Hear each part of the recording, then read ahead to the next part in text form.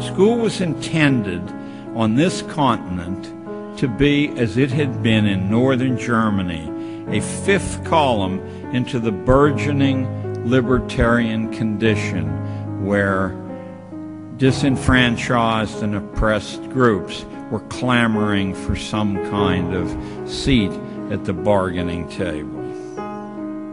School was to be a surgical incision into which the class-based management theories of England were to be inserted to interdict the liberty traditions.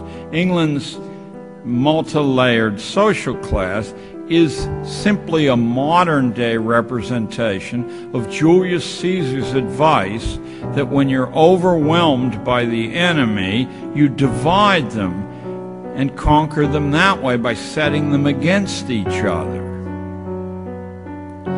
The method was to be by infiltration into the minds of children, out of sight of their parents. The well-read here won't be shocked. Theorists from Plato to Rousseau to Frederick of Prussia knew and taught explicitly that if children could be kept childish beyond its term in nature, if they could be cloistered in a society of children without any real responsibility except obedience, if their inner lives could be attenuated by removing the insights of history, literature, philosophy, economics, religion, if the imminence of death and the certainty of pain and loss can be removed from daily consciousness, if the profound reflections on one's own death could be replaced with the trivializing emotions of greed, envy, jealousy, and fear, young people would grow older, but they would never grow up, and a great enduring problem of supervision would be solved. For who can argue against the truth that childish and childlike people are far easier to manage than critically trained, self-reliant ones? And now you're ready to hear the 6 purposes of modern schooling taken directly from Dr. Inglis's book. The first function of schooling is adjustive. Schools are to establish fixed habits of reaction to authority. That's fixed habits of reaction. Notice that this precludes critical judgment completely. Notice, too, that requiring obedience to stupid orders is a much better test of function 1 than following sensible orders ever could be. You don't know whether people are reflexively obedient unless they'll march right off the cliff. Second is the diagnostic function.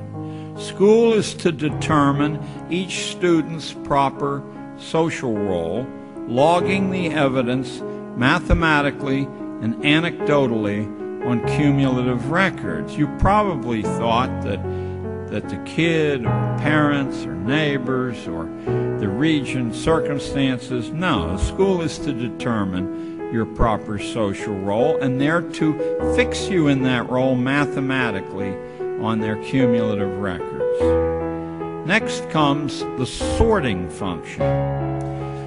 School sorts children by training individuals only so far as their likely destination in the social machine, not one step beyond. Keep in mind, you're not listening to John Gatto. You're listening to the man for whom the honor lecture in education at Harvard is named.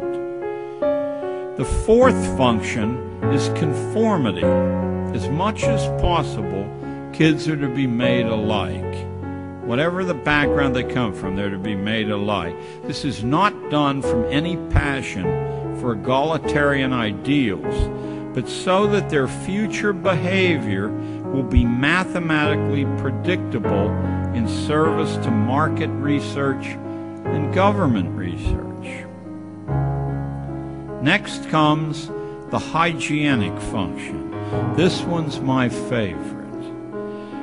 This has nothing to do with individual health, but it has a lot to do with the health of the race, at least as Inglis or Darwin or his first cousin Galton saw it.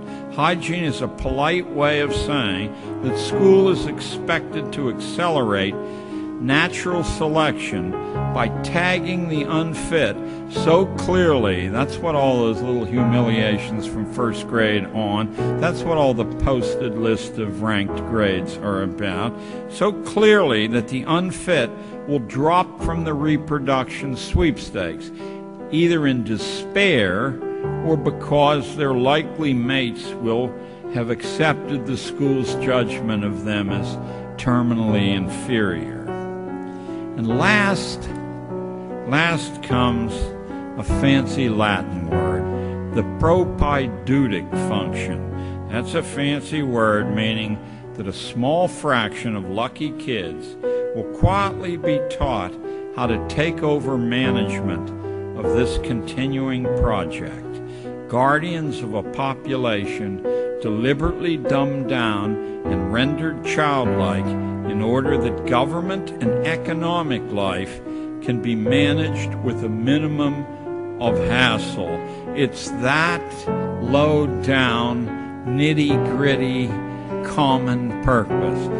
Not Marx's grand warfare between classes and greedy captains of industry. It's simply so that management will have a minimum of hassles.